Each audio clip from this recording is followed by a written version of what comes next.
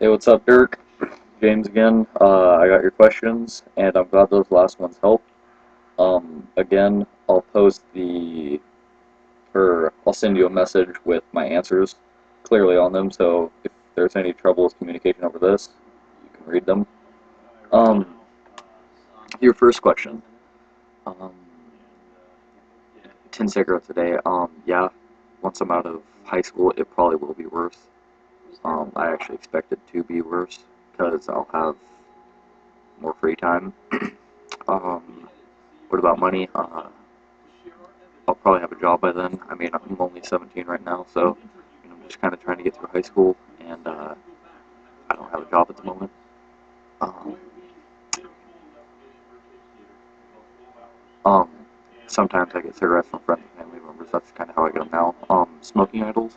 I'd say like my brothers and sisters are kind of my idols. I've always idolized my brothers, and a lot of my bands that I'm really into, like Amir, Miss May I, Asking Alexandria, all those good ones. Question three, role models when you're a non-smoker, you see some youngster, non-smoker friends. Um, I feel terrible when young people see me smoking, because I really don't want them to live the life that I do. And my older friends, my age, that I see or that see me smoking, I don't really mind. I mean, they're my age, they know better. My favorite brand of cigarettes is probably Marlboro, and my favorite smoking place is probably just right here, my room, or just walking around with friends or at somebody's house. Situations. I probably enjoy smoking the most when I'm playing a video game or I'm playing piano or something, just relaxing. Um, at school, yeah, there's a lot of smokers. Um, yeah, and well, actually, a lot of my friends are heavy smokers, probably more than half. Um, with the rules, I think I think they are too hard. I mean, I think kids should be able to make the decision whether they want to smoke or not by 16 and where they want to smoke. I mean, that's their thing, and if they want to do that, then that's their deal.